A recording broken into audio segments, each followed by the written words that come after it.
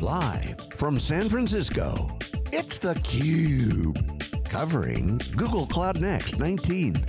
Brought to you by Google Cloud and its ecosystem partners. Welcome back to Google Cloud Next 2019. Everybody, you're watching theCUBE, the leader in live tech coverage. My name is Dave Vellante, and I'm here with my co-host, Stu Miniman. John Furrier is also here. 3 days of wall-to-wall coverage of Google's big cloud show, customer event. This is day 2.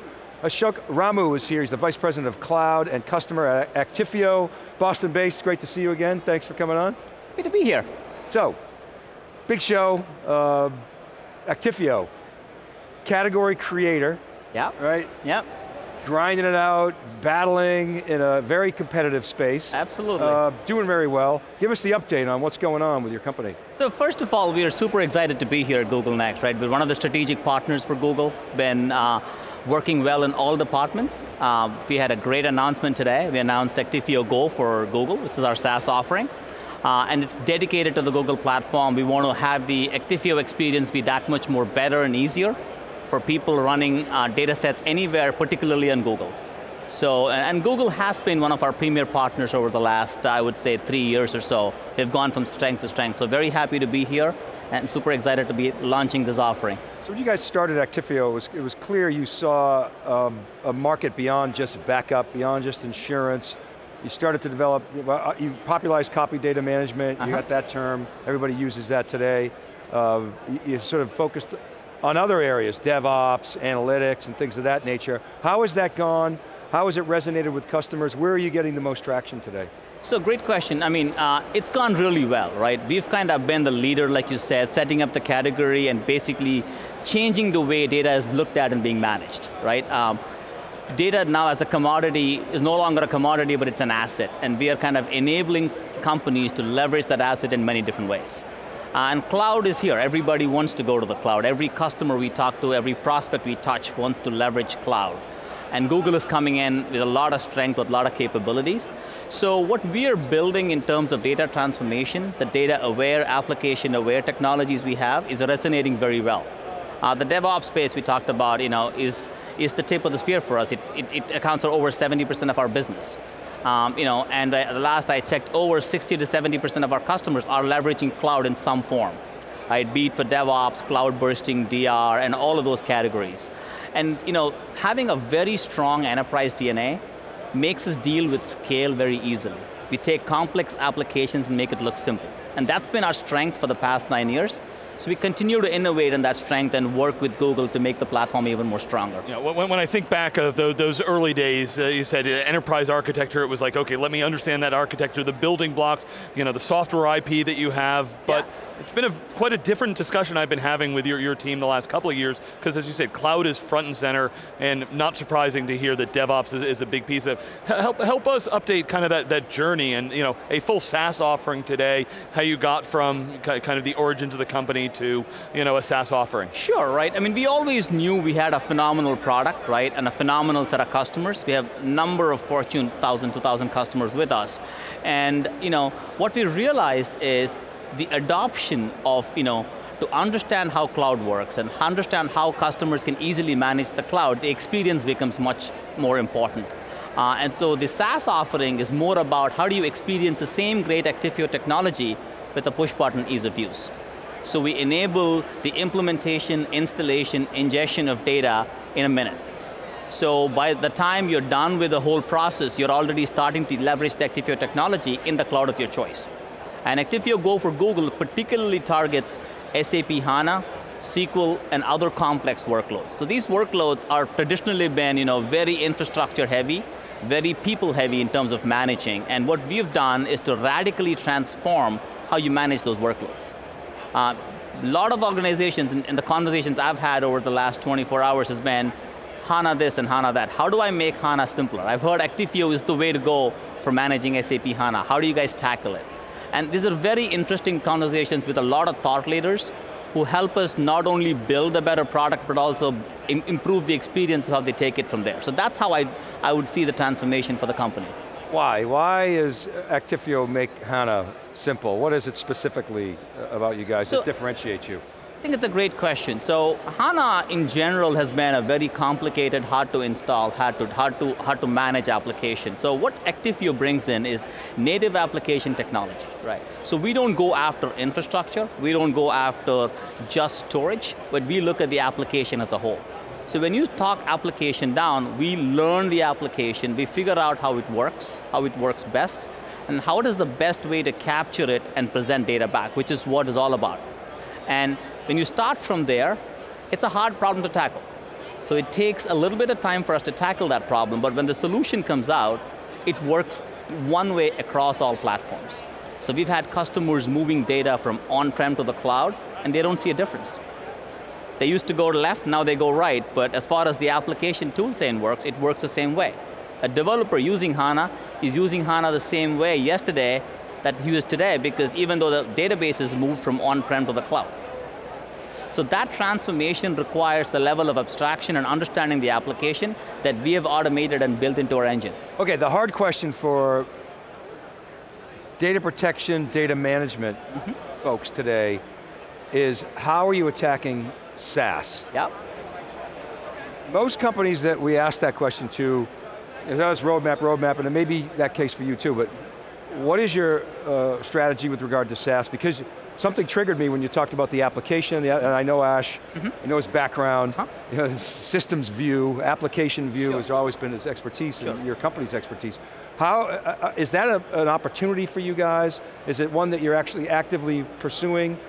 If so, explain. If not, why not? Is it on the roadmap? No, it's certainly an opportunity we're pursuing, and we're working with a number of SaaS vendors to figure out, again, a sense of where is the critical data mass. SaaS has a number of components to it, and the essence of any particular application is where is the workload, what is the state machine, and how do you manage it? That's the key element, and once you tackle that, the SaaS application is like any other application. So we have people working with us to build custom connectors for like Office 365 and other elements of SaaS products. So as time evolves, you'll see us. We'll start working, we'll have announcements for the Cloud SQL and other Google Platform as a Service offerings, Amazon RDS. So those offerings are coming, and we will be we're building the platform, and once the platform comes, just like Actifio has done, we will tackle the SaaS applications one at a time. So it's not a technical challenge, it's really a business challenge, isn't it? Absolutely. Yeah. It's a business challenge, and for us, we have to focus on where the customers want to go, where the enterprise customers want to go. And SaaS at this point is, I would say, emerging to be a place where enterprise wants to adopt it at a scale that they want to adopt it in, so we're certainly focusing on that. And I think there's a perception too, Stu, that, well, the SaaS vendor, they're in the cloud, they got my data protected, it's all good. Yeah, well, we know that's not the case. Or we need to worry about that. And I said protected, and that's not fair to you guys, because you're much, much wider scope. So, but, back we were talking about SAP, and we've watched some of these, big tough applications, and they're moving to the cloud. There's a lot of choices out there. You have an announcement specifically about Google. What can you tell us about why customers are choosing Google? And if you have any stories about joint Google customers that you have, would love to hear that. I would say, let's start off, I would thank Google because it's one of the key partners for us. We've done over, many $1 million last year, and we want to double the number this year, right? And it's been all the way from companies that have 15 to 20 VMs to companies that have 20,000 VMs. So it spans the gamut. From an infrastructure perspective, Google is the best of the breed. Nobody knows infrastructure, compute, memory better than Google. Nobody knows networking better than Google. Nobody knows security better than Google. So these are the choices why enterprises now are saying, okay, Google is a choice. And as I see on the show floor today, last year was, I have a project, maybe Google. This year is, how do I do ABC with Google? So the conversations have shifted off, should I do Google versus how do I do ABC with Google? And when you marry Actifio's technology, which is infrastructure agnostic, we don't care where your application runs, and with that mantra, you marry that with Google infrastructure, it creates a very powerful combination for enterprises to adopt. Yeah, so just as a follow-up to that, when we talk to customers here, multi-cloud is the reality. So how does that play into your story, and where do you see that fit? We were always built multi-cloud, so right from day one, Actifio's platform, architecture, everything has been infrastructure agnostic. So when you build something for VMware or Amazon, it works as is in Google. And with the latest capabilities around cloud mobility that we announced a few months ago, you can move data seamlessly between different cloud platforms.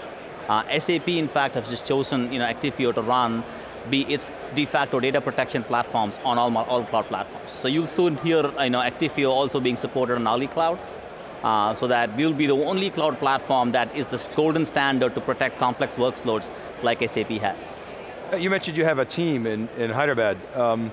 What are they working on? Is it sort of part of the broader development team, cloud focus, Google focus? The team in Hyderabad is very much integrated to our engineering team out of Boston, so they're basically equivalent.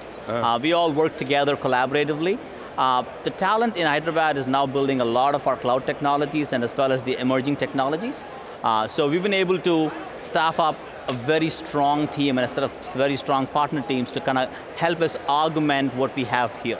So leaders here are basically leveraging the resources in Hyderabad to kind of accelerate the development, because like there's no shortage of work. Yeah, so you're following the sun, and the talent pool in that part of India has really exploded, and you've seen big companies, all the cloud providers, all the new rideshare companies are there. Yeah. It's war for talent, isn't there? Exactly. Good.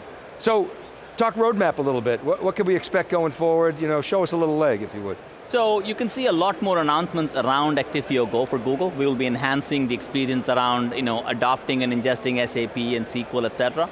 You'll be looking at a lot of our SaaS integration offerings that are coming out. You'll talk about Office 365, Cloud SQL, Amazon RDS, things like that. We'll have a migration suite to talk about how do you ingest and manage Kubernetes containers, because that's becoming a commonplace today. Right? How do you tackle complex container environments, microservices? So that's an area of focus for us. And continue to build and integrate further into the application ecosystem. Because these applications are now getting simpler. SAP is continuing to build more complex applications. How do you tackle the diverse roadmap and keep up with it? That's going to be what we're going to be focusing on. So Actifio Go, we talked about that a little bit. That was an announcement here. That's your hard news. Yes. When's it shipping and when's it available? It's ready to go. It's a SaaS offering, so there's nothing to ship. So it's available. An actual SaaS pricing model? It's an actual SaaS pricing model, SaaS offering, one-click purchase, wizard-based install, so yes. Stu's laughing because so many SaaSes aren't a true cloud pricing model. 3 years, can only grow up, can't scale down. It's not an entity for reporting. It's not an entity that just gives you a bunch of glamour screens. It is actually taking your HANA workloads and giving it to you for data protection, backup, disaster recovery, right? So it is true Actifio, the time-tested Actifio enterprise product now being offered as SaaS, so. And how are you going to market with that product? So we have a number of vendors as well as Google partners here trying to work with them to kind of generate demand and awareness. So this has been in works for over 6 months now. So it's not something that came out of the blue. And we've been working with Google in formulating the roadmap for us. What's the Actifio ecosystem looking like these days? How is that evolving? I would say, the customers are the front and center of our ecosystem. We've always built a company with customers first mentality, and they drive a lot of our innovation because they give us a lot of requirements and they reach us in different angles. So they've helped us push the cloud roadmap. They've helped us push to the point where they want faster adoption, easier adoption, and that's kind of where we're going. The ecosystem is now still around enterprises, but the enterprises are trying to innovate themselves because now data is readily available.